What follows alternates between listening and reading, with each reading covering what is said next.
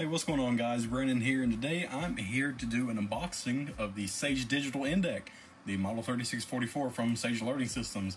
You might know I already have one digital Endec that's currently in the rack, and that's serving as my North Carolina alerts. This is going to be replacing my last 1822 model. I just picked this up today from SEMS in Pineville, North Carolina. They are a dealer for these, so I went and picked one up, and I'm going to do an unboxing video today. So, got the box, and it's just a very standard normal box, just Sage Alerting Systems Model 3644. On the side it does have the serial number and stuff, and this should come with the Revision R96, or yeah, Rev 96 firmware on it. My last one did when I bought it, or when I bought it from another person, but this one should also come with the Rev 96 firmware on it too. So let's get unboxing.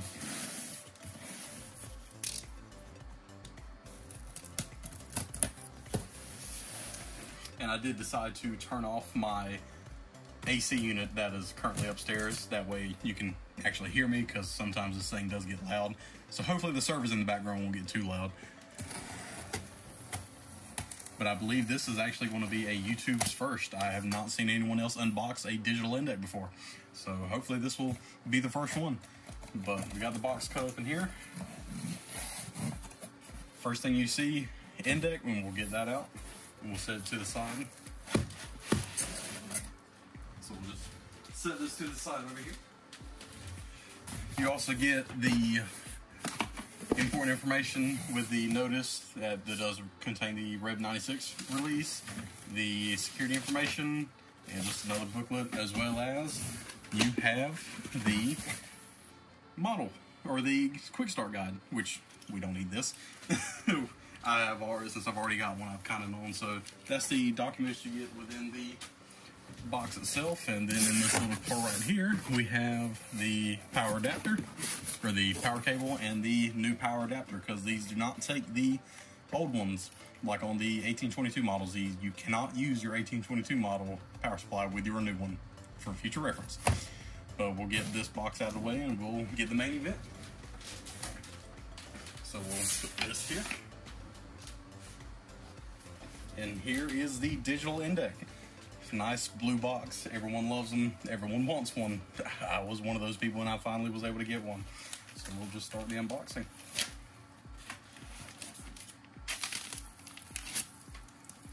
Let's set these over to the side, get them out of the way. Had to clean up my work area desk because it was messy, so it's still a little dirty on this end. I'm still cleaning. I believe, yeah, I'm about to say this end should have the opening.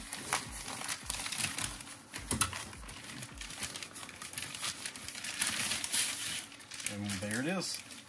Here is the Sage Digital Endec. Set this over to the side. Push all the buttons. Kind of a tradition in the EAS and weather community to push all the buttons of the radio or unit. So on the front, you know, a lot of people are familiar with this. Looks like mine was actually kind of put in crooked, but you know what? I don't mind, and plus I can actually probably go in and fix that. But it's got this nice matte finish and this blue. It's really nice. I like the look of the blue. Got your incoming alert, outgoing, attention tone automatic, and your digital audio lock, as well as your 3.5mm mic jack. Flip around to the back of the unit. It's kind of designed differently than the old 1822. You got the relays, you got your DIMMs, and you got your normal terminal block. You got your digital audio in and out, which a lot of people, unless you're in major broadcasting, if you're using this as, you know, hobbies, you probably won't use this.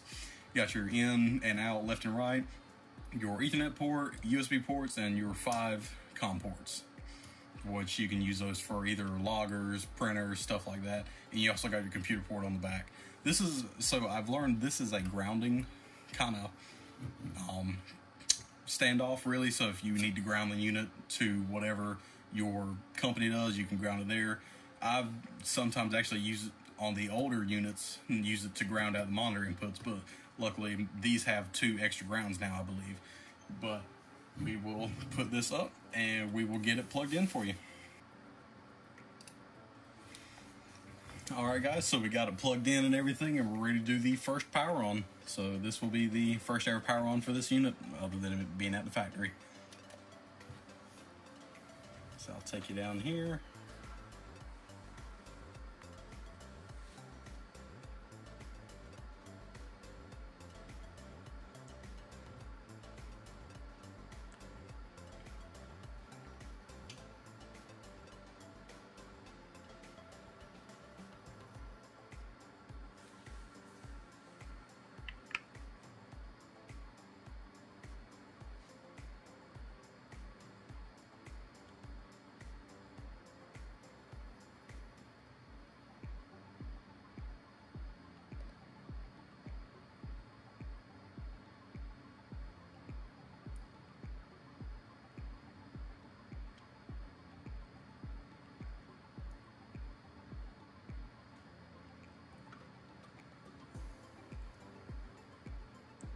Alright, so you see the automatic light is blinking.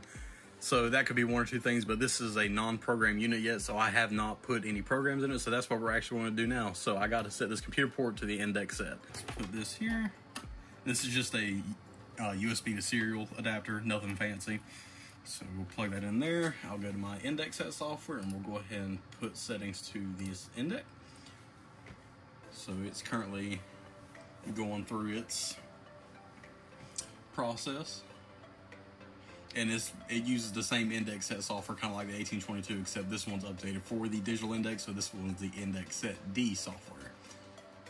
Alright, so it now has its settings, so what we'll do, we'll go and hit, I'll go ahead and get the time set, as well as I'll go ahead and hit reboot Endec. So okay to reboot, yes. That way it can have its current programming. And I'll show you the process here.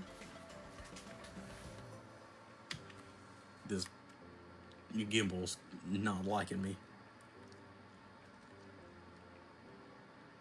So it's just going to go through its process again of booting, and this one takes a little bit longer to boot than the other one, obviously, because it's having to run a lot newer software as well as firmware and all that, so it has a lot extra stuff it's got to start booting.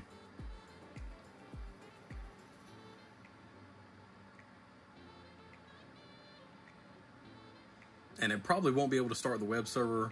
I mean, it may, but right now there is no Ethernet cable attached to it, so that automatic light will probably start blinking, so meaning it can't pull the cap server that I have in it. I use iPause open, so without the Ethernet cable, it's not going to be able to pull that, so that's probably what's going to cause that automatic light to start blinking.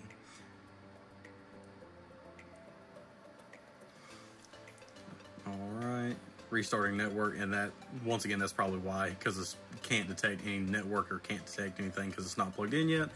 But for the video, I'll go ahead and do a weekly test. We'll get this thing in service right, so week, and we'll proceed.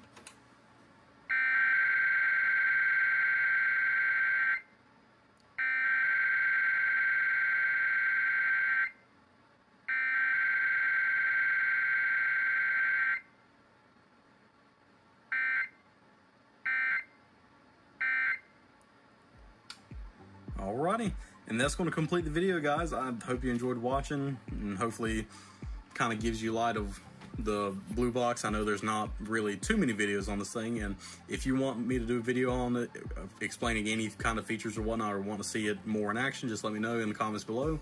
I'm going to go ahead and put this into the rack, and I will take a photo and include it in the video. But thanks for watching, guys, and see you on the next video.